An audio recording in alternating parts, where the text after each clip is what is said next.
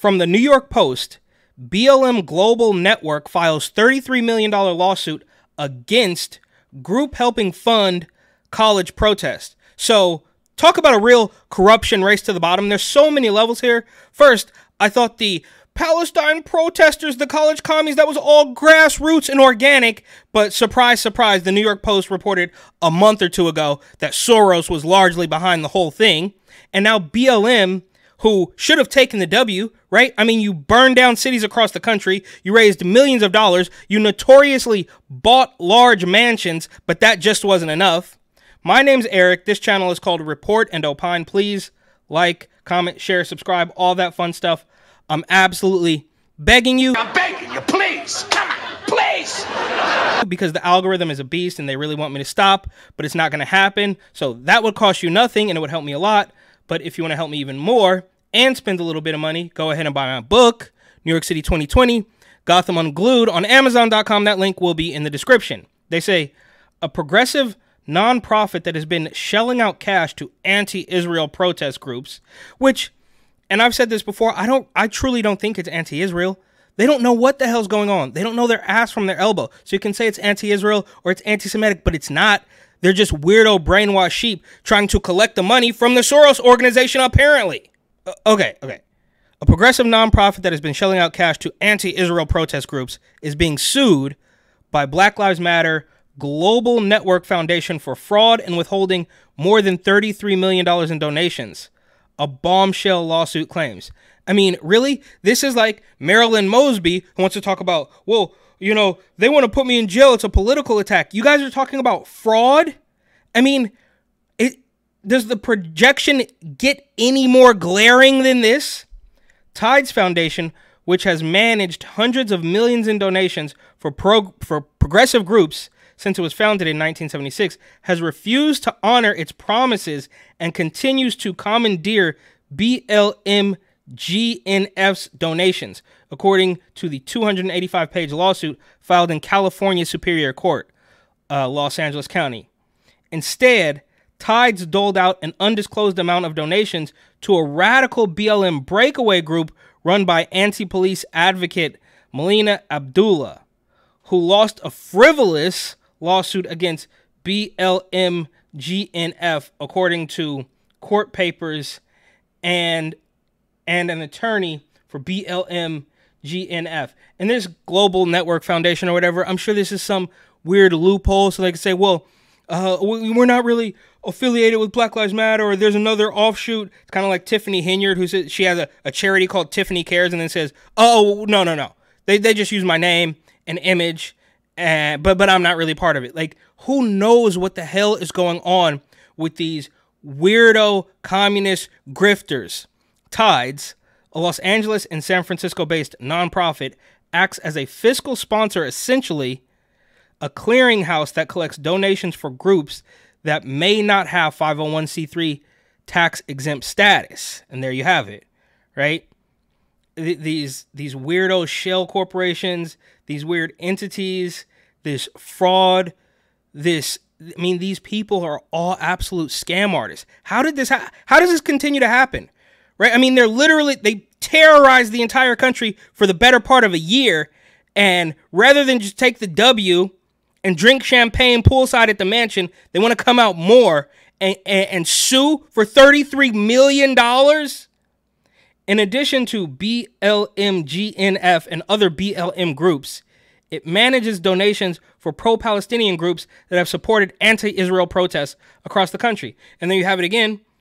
People from day one of this college, this pro-Palestinian or anti-Israel or whatever, that scam, were saying from day one, oh, this is exactly like 2020. And it quite literally is. And there's even some videos that show the same lady outside of Columbia also doing a BLM protest in Los Angeles or New York several years ago. And he says, in 2020, I asked Lisa Fithian about her roles in organizing riots and violence across the country. She was seen last night instructing rioters at Columbia University. This is the same exact lady. You can pepper spray me, I'm not doing anything illegal. Weren't you on camera on a Zoom call calling for violence? That is you, correct? Now, that's, of course, during the BLM riots. And the reason I'm bringing this up is because so many people are talking about how, well, this looks like the same thing as BLM and Antifa, all these violent protests across the country. This looks like the same tactics. Many people are saying that it is the same people. Well, that's because it is literally the same exact people. But it goes on. Billionaire George Soros and his son Alex Soros have funded nearly $14 million from their Open Society foundations to Tides, which sponsor activist groups including the pro-Palestinian Adala Justice Project and others, fueling campus protests. Tides has engaged in deceptive business. Duh. I mean, they're all quite literally scam artists. Oh, are you going to? Okay, maybe they'll tell us what kind of deceptive practices they've, dipped their toes into. Tides is engaged in deceptive business practices and has operated in a quasi-banking capacity without appropriate regulatory oversight of licenses. The BLM GNF lawsuit says Tides operates with a level of autonomy and minimal regulatory scrutiny that is starkly at odds with the regulatory framework imposed on traditional financial institutions. And here's one of these weirdo BLM grifters standing in front of a weirdo commie BLM mural. According to the lawsuit, Tide has more than $1.4 billion in assets and allegedly acts as a bank, only without banking restrictions. BLM GNF, the National Organization of the Civil Rights Movement, founded in 2017, took in tens of millions of donations after the death of George Floyd in 2020. And if you wanted to get incredibly crazy conspiratorial, you might say, well, maybe they had a hand in doing that because they knew they were going to be able to raise a whole lot of money. It's kind of like the dog walker out in San Francisco who says, oh, somebody sent a blackface doll to my house. How about you donate to my GoFundMe, right? And it's the same thing in Houston. I saw a car with the window busted out, like almost in a huge chunk, not just all the little bits of glass, but almost in a huge chunk, sitting on the floor, and a parking garage next to it. And I'm kind of thinking, well, yeah, this is unfortunate, but maybe the people who run the parking garage are breaking into cars. Yeah, allegedly. I mean, I obviously I can't prove that. I'm just saying, would it be that far-fetched? I mean, is the reality any stranger than fiction at this point? At the time, the group did not have tax-exempt status from the IRS and approached the Tides Foundation to help it manage the flood of cash. Oh, well, that's a good problem to have. We got to figure out how we're going to manage all of this race-baiting blood money and keep it from the IRS because we couldn't even be bothered to register as a not-for-profit or something. And there's loads of loopholes as far as the NGOs and the nonprofits in the Bay Area are concerned. Oh, we're going to help the homeless. And you don't have to show one receipt. Different story. Tides, which takes a percentage of donations to manage a group's funds, gave verbal assurances that it would return the collected money once BLM GNF received tax-exempt status, the lawsuit claims. In the meantime, it managed donations in a collective action fund that would be accessible to BLM GNF, according to the lawsuit.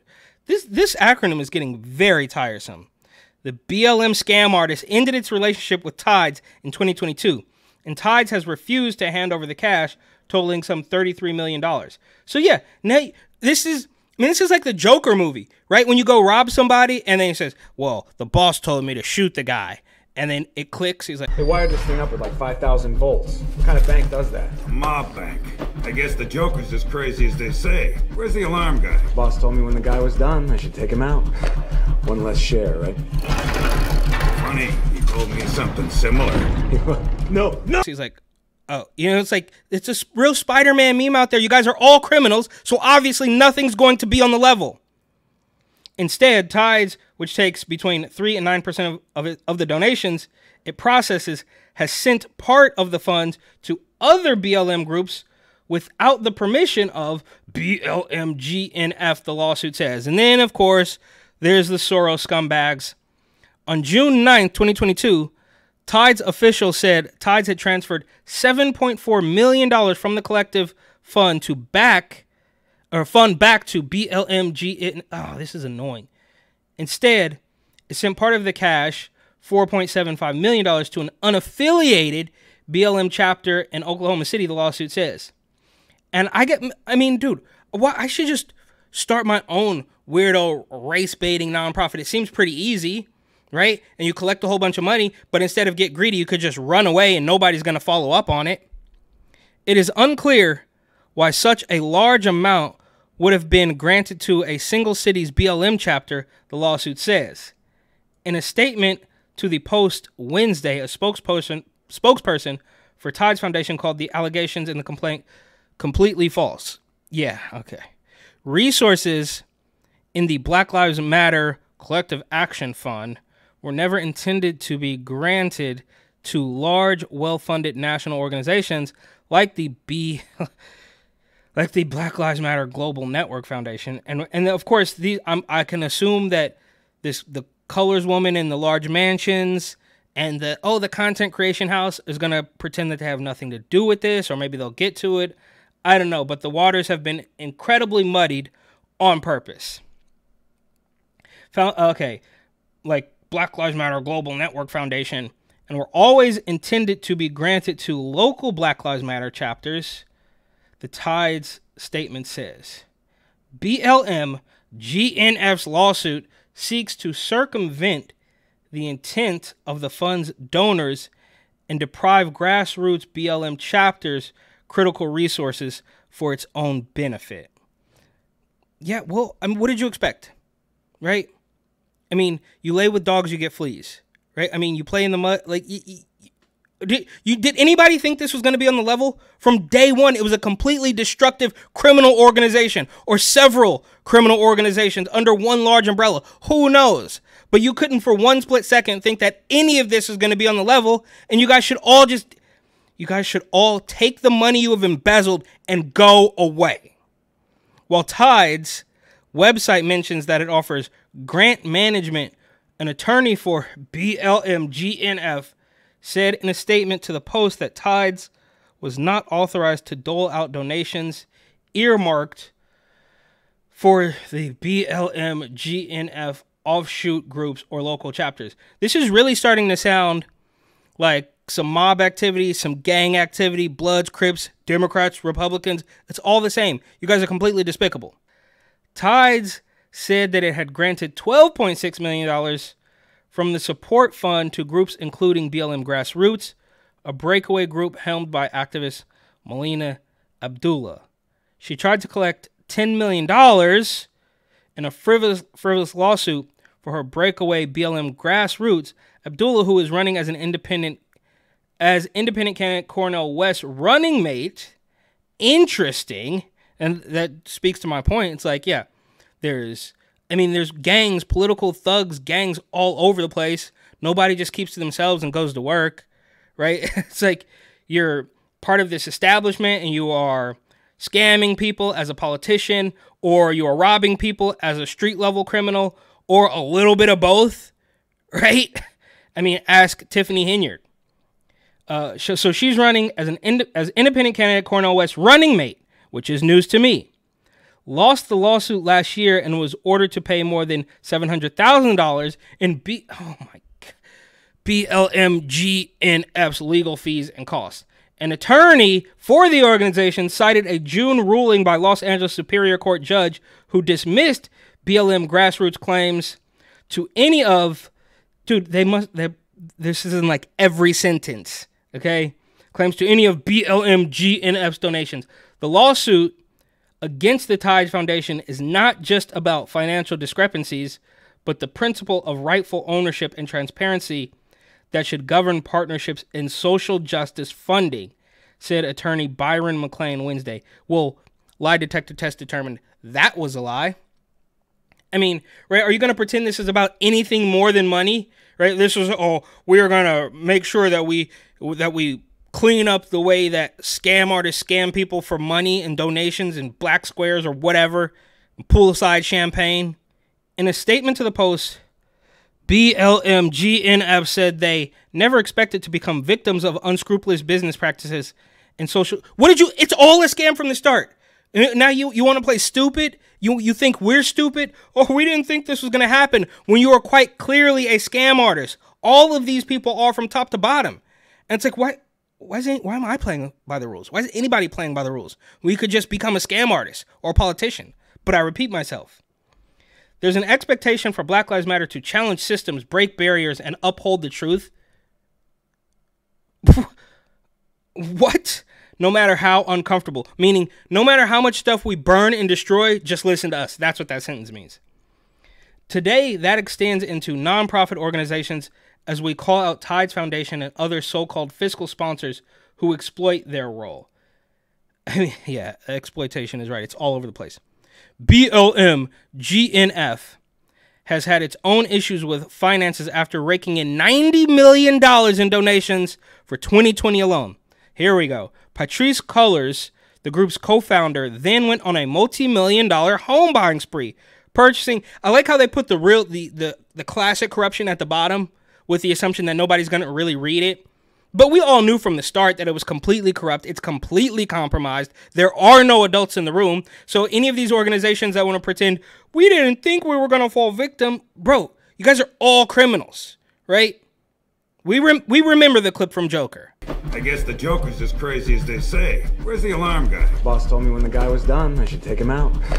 One less share, right? Funny, he told me something similar. No. Okay. Then went on a multi-million-dollar home buying spree, purchasing 2 homes in Los Angeles and a property in the Atlanta suburbs with an airplane hangar and runway, as first revealed by the Post. Cullors denied that she used donations to buy the properties. Well, where'd you get it? You had a job? Were you a waitress? You were a lawyer? You were a CPA? No, it's obviously donations. You had $90 million minimum? Obviously, that's where the money came from. She resigned from BLM GNF a month later. So she got pinched, embezzling funds and buying mansions, and then just quit, which is probably what she should have done, right? Stay quiet, and then now the organization has come back out and said, give us more money. Cullors also signed off on a $6 million Los Angeles mansion to be used as an office for BLM GNF, an $8 million property in Toronto for the group's Canadian chapter. Okay, well, to be honest with you, I can't even make heads or tails of this, except to say that a completely corrupt organization is suing another completely corrupt organization